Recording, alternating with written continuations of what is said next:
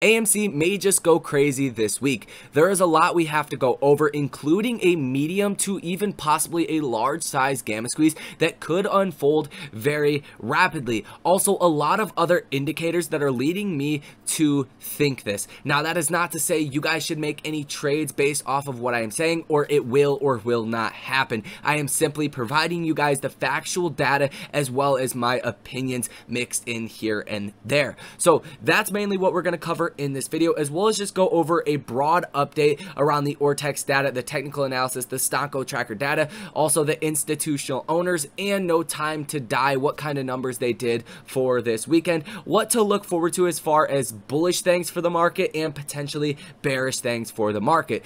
At the end of this video, I will give you guys something that I've not done in a very long time, and is a price prediction.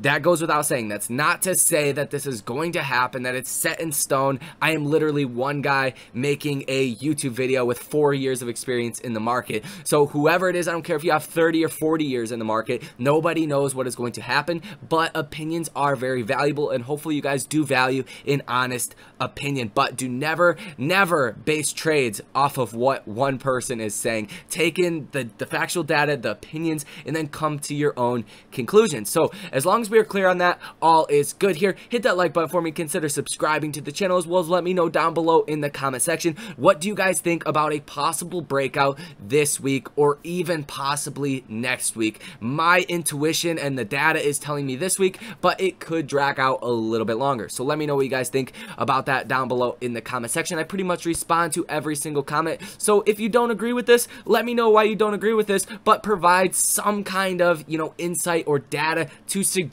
why I am wrong here. I will gladly entertain an argument for the bearish side or the bull side. So that's that. Let's get straight into this video. So AMC was down 2.49% on Friday, up in after hours 0.51%. And as you guys do know, Mondays are typically green days for AMC, up in between 2 and 5% on average. So that's not going to do too much as far as the price action. Down 2.5%. That was only down 95 cents on Friday. So that would only be, a roughly $2 move if we were up 5%. But that would put us close to $40. If that does happen, we are going to see a lot of contracts start to go into the money, because really the main thesis surrounding this whole gamma squeeze situation is not just the contracts that are in the money at the current time, only 19,306, 201,000 that are out of the money. So looking at this, it does not look significant. But what is really different from this week compared to prior weeks is we only have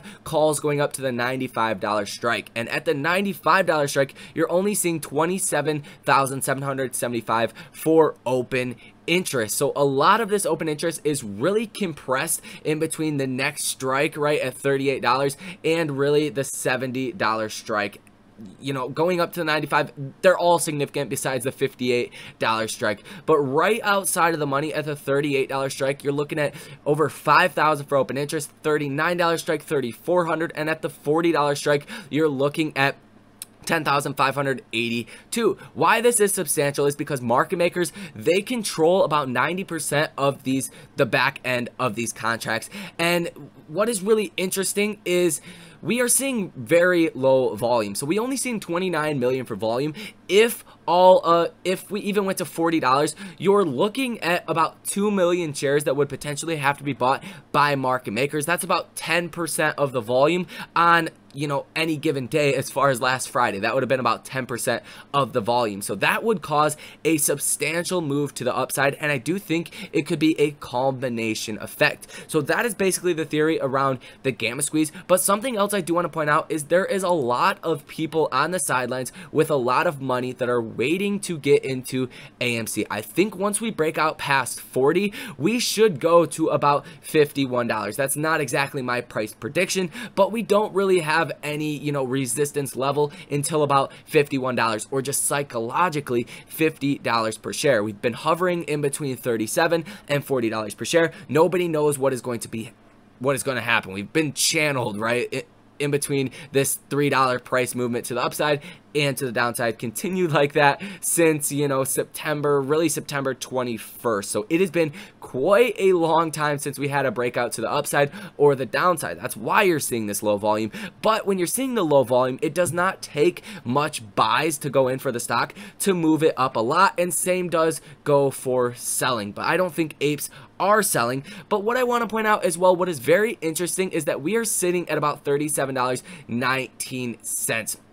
Right here is literally where we were at last time when we did see this rally, when we went up to $53, which we did call out here on this channel. That was August 24th, literally at the same exact level we were at when we did see this massive green day, up 20.34% this day alone. So I do think we have the chance here to break out well past $40, get a lot of momentum, a lot of volume, a lot of traders that come back into the stock, and see a massive movement to the upside. So that's what I expect. Bear case scenario, if the markets are shitty, if they're red and everybody's fearful, which we'll talk about that a little bit later into this video, the worst case scenario, I'm looking at about $35 per share, if not about $33 per share, is going to be our next support level. And I don't think apes are selling.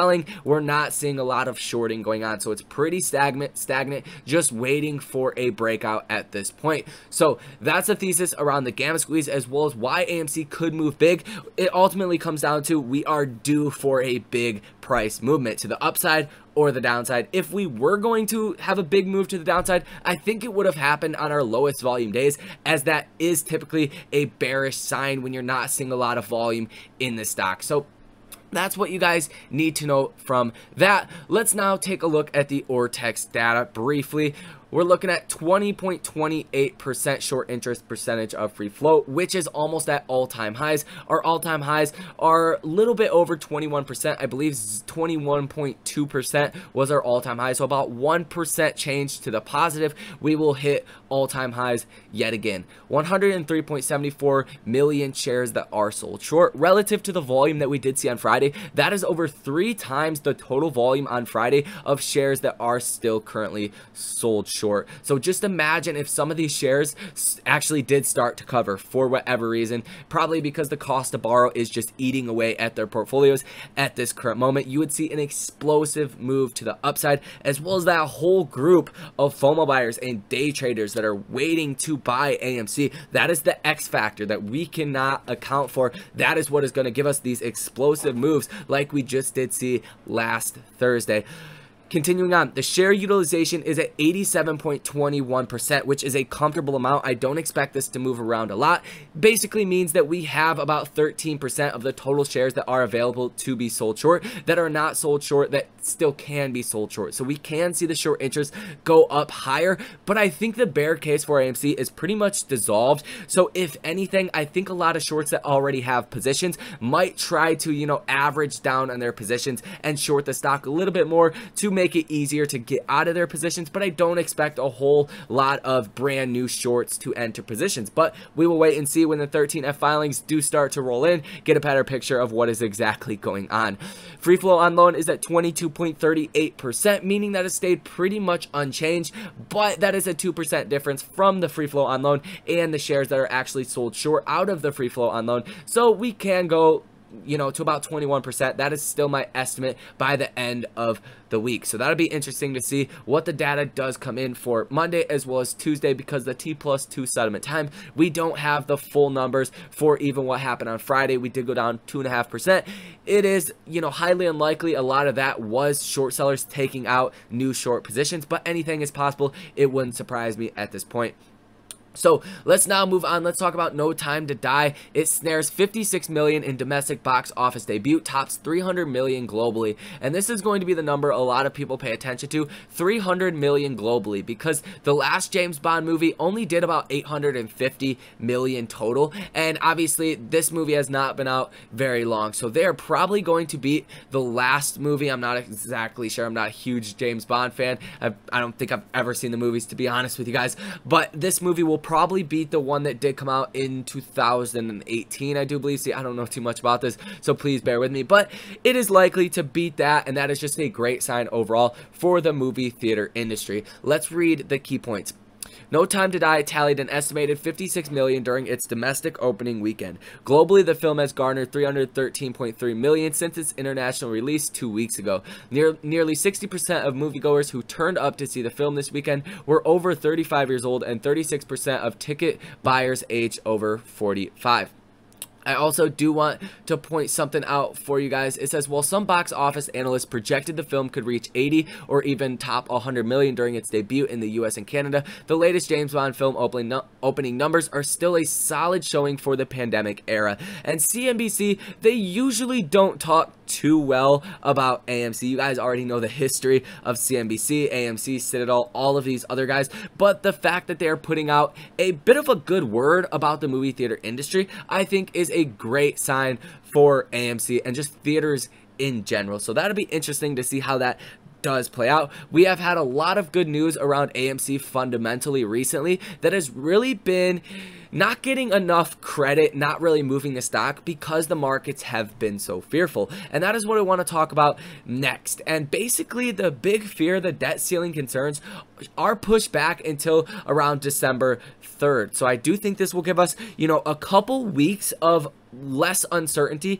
to see the markets go up yet again. But anything is possible. The markets act really funky. Things that should be positive for the markets can be seen as negative. Things that are negative for the markets could be seen as positive. But all eyes are going to be on Jerome Powell and what does happen coming on November 3rd meeting, if he is going to start tapering, what the plan is, what the timeline is going to be, as well as that we do have inflation numbers that are coming out on Monday. I do believe if these numbers come in really high, then we definitely can see a sell-off. If the numbers come in low, that will make the markets massively rally. So that is very important to know. CPI is going to be a huge deal for investors coming on Monday.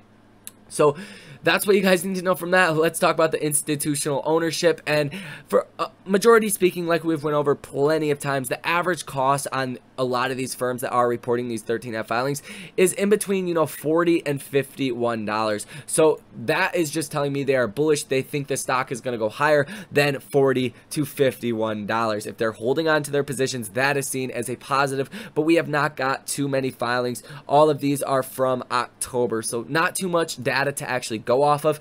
It looks to be bullish to me, but we are seeing 3 firms that have completely sold out. So I will pay attention to that. Now, as far as my actual price prediction, I think logically, you know, just to hold myself to my own standards and, you know, just to track what I am personally thinking, I think around $45 is a reasonable price to get to by Friday. That is really where we did see this up and down motion after we did see this very green day, over 20% positive day. Like I said, August 24th, that puts us right here. I'll go ahead and mark this so we can revise on this coming, you know, probably by Friday. I think getting up to this line right here, $45, is very reasonable with a strong green day or just a strong week overall. If we do have market fear, expect us to go down, worst case scenario, to about $33 per share. But if we get that volume coming back into the stock, if we have a 50, 60, 70, 80, 90, 100 million for volume day, then we're going to see a big price movement to the upside. That is just simply how it works. Low volume is actually bullish for us because it gives us you know, that cushion per se to see that next leg up. So that's what you guys need to know. If you guys got any value out of this video, hit that like button for me, consider subscribing to the channel. Let me know down below in the comment section if you agree with this. What's your price target? If you don't agree with this, let me know some factual data or just something to support why you don't agree with this, because I give you guys the bullish sense, give me the bearish sense if you don't agree with this. But just disrespect and trying to divide apes with really negative comments won't be tolerated in the comment section anymore, at least here on this channel. If you want to do that, go to a different channel, do whatever you guys want to, but we over here have no room for negativity without, you know, some kind of valid purpose or a valid sense. Just give me your opinions. That's all I want to hear. We can, you know, have a friendly conversation about it and come to our own conclusions afterwards. So That's it for this video, guys. If you want to directly support the channel, check out the links for public as well as the link for Webull down below in the description of this video. Also, if you guys want access to all of my trades in real time, I've been buying a ton of options as well as shares of AMC almost every single day. If you guys want to be notified on any of that action or just any trade overall, whether it's a day trade, swing trade, long-term investment with stock options and or crypto, check that out. Also, link down below in the description of this video. It is very expensive.